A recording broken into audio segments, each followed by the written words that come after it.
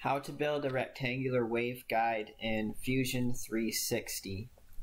I'm just going to kind of do this real time as fast as I can, and you guys should be able to pick up a lot of useful things, hopefully, if you're not already a Fusion whiz. Otherwise you could probably figure this out yourself. But yeah, I'll just go ahead and do this in real time, but I'll show you real quick a completed one. So here's one of the waveguides I made in Fusion in the sketches that were used to make it. So that's kind of what we're doing, but I'm going to do a little more basic of one just for this demonstration, and I'll show the more complex stuff at a later time, hopefully. So I'm going to start a sketch. Again, I'm just going to go real time for you, show you what I'm doing. Enter the height. I'm going to enter half the width. I'm going to turn my origin off. Use the move and copy tool, and hopefully it gave me the option to copy. It did. I'm going to move this up half the height of the waveguide that I want. I'm done there. Now I'm going to do rectangle on this plane for my vertical. That's all there. Oh, one more thing there. I like to draw a line inside of this sketch connecting those 2 points. Okay. Now, one more sketch. I'm going to draw a diagonal line from here to here. And I like to make that a construction line. Now I'm going to draw a circle or a quarter circle for the throat of my waveguide. I like to use a center point arc for this. It just helps when you're doing more complex stuff later. You can use other tools to do this as well.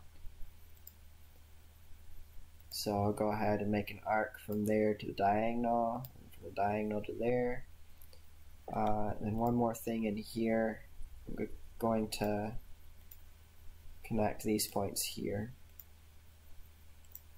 I'll finish there. I need to make a plane. I'm going to use plane through 2 edges to make a diagonal plane here. I'm going to draw a sketch on that.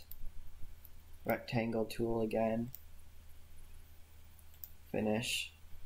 Okay, I am ready to start drawing in my curves here. So I usually start with the diagonal curve, and you'll see why in a second. Let me open my sketches here and turn off what I don't need. So I'm going to start a sketch, and I'm going to select that face. What am I doing? Oh yeah, I'm going to use the spline tool, connect those 2 points, and to cut out some variables, I'm just going to make this top edge tangent flat with the baffle face here. So I'm going to use the tangent constraint to do that. Now before you go and manipulate these curves at all, it's really important that you're looking straight at the plane you're manipulating it in. Otherwise you can move it in 3D space. So use the look at tool, it'll square you up. And now I can go in and change the angle of this guy without having it go off in 3D space on me. So you'd want this to be tangent with the exit angle of your compression driver. And you can draw a line in to help you, and use the tangent tool again to constrain that and force it to always be tangent if you want. I'm not going to for this. Okay, so next one I like to do is my horizontal curve. I'm going to go on a little bit of an angle.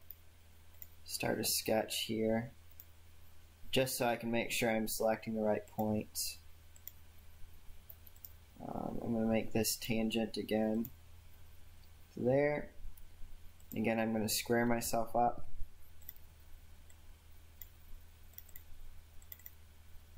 Sometimes you have to double click and use the move function there, and drag that up. Now the reason I do the diagonal curve first is so I can see it and reference it when I'm drawing the horizontal and vertical. Wow. And I made a mistake in my diagonal curve, because it actually needs to be way lower than that. Okay. And then when I go in for this guy, you can see it's the horizontal is going in front of the vertical, so it's going to kind of give it that spherical shape to the waveguide that the JBL waveguides typically have. So now I'll go in and do the vertical. Start another sketch here. I'm going to use a spline. Get out of my way. Tangent tool. I'm going to square myself up, and again match the angle or exit angle of your compression driver, and set yourself up like so. And then all of this you'll go back and optimize later, or you can use reasonable guesses to get you close from the get-go. But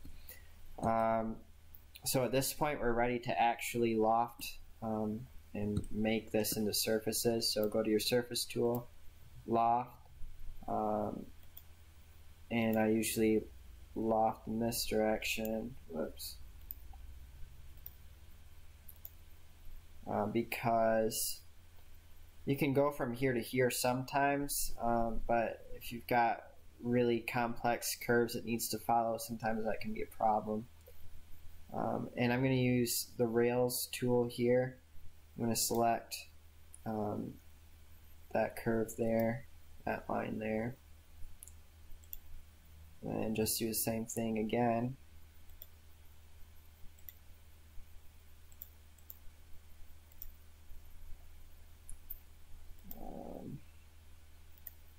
Where is it? There it is. Okay. Now at this point you're ready to, if you're going to manufacture, you can use this model, just mirror it around and add whatever you need for your manufacturing, whether you're going to 3D print or use a CNC router or something. But I'm going to simulate this, so I'm going to add a few more things. So I went into my patch tool, and I'm going to select this surface, and I'm going to use that to drive the horn in Acrobat for simulations. So I'll click on that and get it out of my sketches for a minute and stitch this all together. There we go. Now it's one body. And then the other thing I need to do for Acrobat is make an interface. So I'm just going to loft the surface there. And under the solid tools, I'm going to go to the move it up an inch. Doesn't have to be an inch, but that's just easy. Back to my surface tools. Actually, before I do that, I'm going to reverse normals of this guy, because I know it has to be that direction later. Okay, turn off the sketches and one more loft like that. Okay, now we can go in and weld the whole thing together again. So we can export it as a step file. We can mesh it in Gmesh here and import it to Acrobat, have it solve it, and we can do the simulation, see what's up with the frequency response, then go back to Fusion and make a tweak. This is all set up on a timeline. So if you go back to the beginning into one of these sketches, and you want to make a change, say to the height of the waveguide. When you make that change, it's going to carry it through the entire timeline.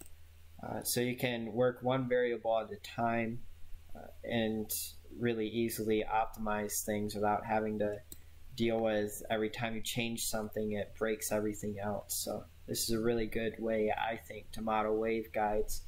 If you have to do it manually, if you don't have something like ComSol to automatically go through and optimize it for you, it's not too bad this way. So that's pretty much it. Thanks for watching.